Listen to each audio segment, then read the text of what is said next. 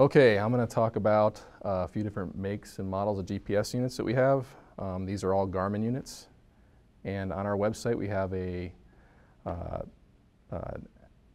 download for folks to put different GPS maps onto their and take them out in the field with them. So the first one I'm going to talk about here is this is the navigation type unit. This is the Garmin Nuvi. And very similar to the Garmin Nuvi is this is the Garmin 78. These are very similar in how they have some newer technology with their micro SD cards and their ability to plug and play, which I'll explain what that means here shortly. The third one's a little bit older model. This is the Garmin 76C or CX series. This takes a few more steps to load the base maps onto, but we do have every option out there on the website. So starting with the Game & Fish website, we're going to navigate to the Maps section, and then under the Maps section there's a Garmin GPS Maps link. When you click in here you can read more detail on installation. Hopefully this video will help with some of that explanation, but this also talks about the different base maps that are out there from lakes, hunting units, lands, etc. Scrolling down you can kind of see the different options for download. We have a kind of a newer GPS unit capabilities and getting back to some of the older ones. I'm going to talk about these first two, and the third one's for a model that we don't have here right now. So starting with let's start with the kind of the middle of the road type here. This is called the compiled map set. This is the Garmin GPS Maps 76CX. And if you open up the back of this, you can see that they have a little micro SD card inside of them. This is going to be your external memory for you to store these maps onto. So we're essentially just going to copy and paste the information that we downloaded from our site. What you will need is an adapter for this. So there's an SD adapter card for this. And if you have a card reader, some laptops and desktops do have this internally, so you can plug them in. Otherwise, a card reader should do the trick. So, okay, as soon as you plug in the card, you'll see it makes the storage active here. And in this case, you can see your SD card and a Garmin directory. Basically, what we're going to do with these Garmin GPS units, they're very particular on the make and model. So some of them will require a folder with a specific name for you to store this file in. In this make and model, this one needs to have a folder name called Garmin. And if this is a blank micro SD card, simply just create a directory. By right-click, go to New, Folder, name a directory called Garmin.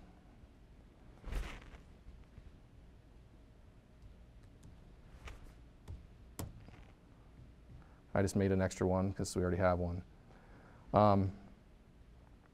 For this make and model, you can see we have a file in there, and for the sake of time, we pre-download these files, but I'm going to go back to the site and walk you through that. And essentially what we're doing, we're going to go, again, this is the kind of the middle of the road type of Garmin unit.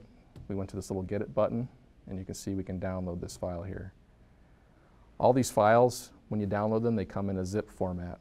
What that basically is doing, it's in this case, we're just loading one file, but in some of the other ones, we're throwing many files together. But if you look at this download, this is the actual downloaded file, and you can see inside of it is that gmapsupp.img. This is the type of file with the specific name that this Garmin device needs to read. So we're basically going to copy that and navigate back. Again, this is from our download. We're going to navigate to that Garmin directory that we just created, right-click and hit paste. Obviously, I already have one there, so it's going to ask me if I want to replace it. And this may be the case if you're updating these maps annually when we push our updates. So just hit the replace file and destination. You'll overwrite the existing map that's on your unit.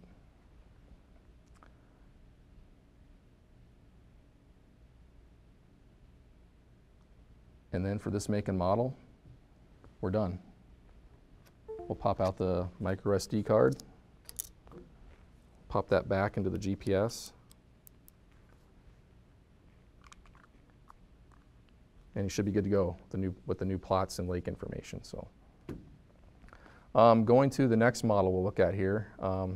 Again, the Nuvi and the 78 model are very similar. They have more of this, we don't need a micro SD card reader adapter. So what we're going to do here is simply just going to plug this in. Now, many of these GPS units come with a USB cable. So just plug this cable into your device. And very similar to the micro SD card, you should hear that, access to the storage become available. Now, each of these GPS units, they have their internal storage, but they also have what we just used here with the micro SD card is expandable memory. So on this one, we're going to open this device up. As you can see, it opened a window for us here. And this one looks a little different. You can see on here you have a Garmin GPS Maps 78 drive here. There's a couple folders and some unique files to the GPS unit. But if you drill down in the Garmin folder here,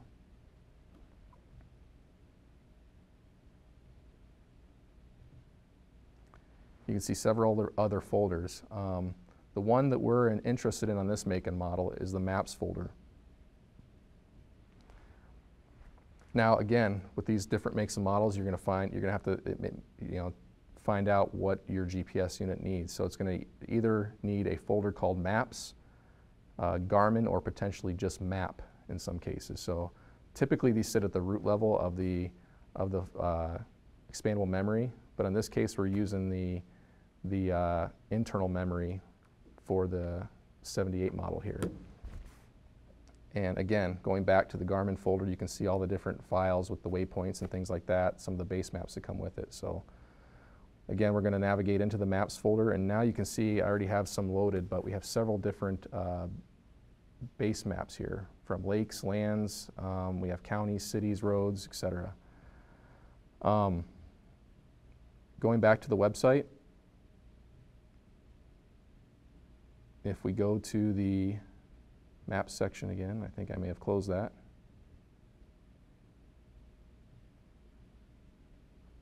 And we go to the Garmin GPS Maps. This example is one of the, as you can see, removable flash memory, has ability to utilize multiple maps. And that's kind of, it didn't take that compiled map that we had before with that gmap sup.img file. So when we hit get it on here and we can download this file, again, it's going to sit similar to the last one. It's going to give you one file, one zip file that contains all those individual maps. And when I hit open here, it's going to download it, and you should see it shortly.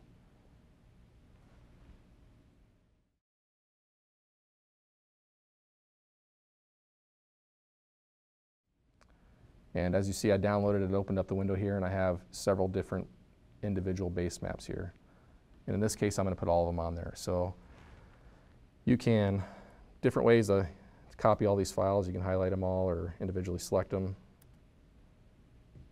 Copy, and again, we're going to navigate back to our GPS unit that we just plugged in.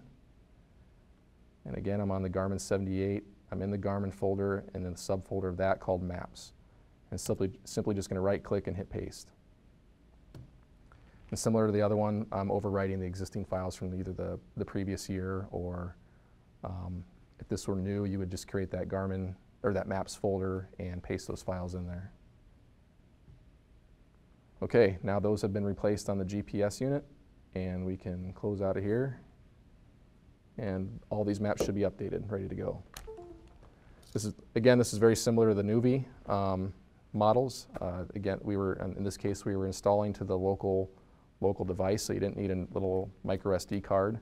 However, they do have them. You can go through the same process in the other one as well, as we did with the 76 model, by just copying those into a folder called Garmin Map or Maps again. So with the different makes and models, I would just encourage you to, if you're not certain where your GPS unit fits, is to just process of elimination. Give it a shot and see what method would work for you. So these, again,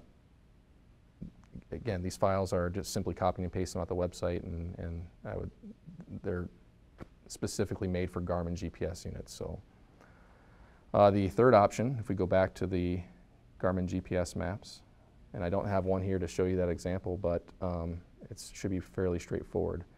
This one is the same thing. It's for quite older models. I think this may work on some of the black and white GPS units and some of those that do not have external memory.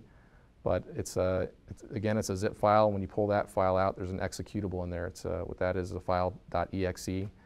When you plug in your GPS unit, simply all you have to do is plug in your GPS unit, connect that device, and just click on the file, and it will do all the installation for you. So there are some things to make sure if you have your own custom maps or some other maps you've loaded, this overwrites that process. So we encourage you to look a little further into what you have loaded on your GPS. So, and that's it for the steps to kind of go through to load the base maps.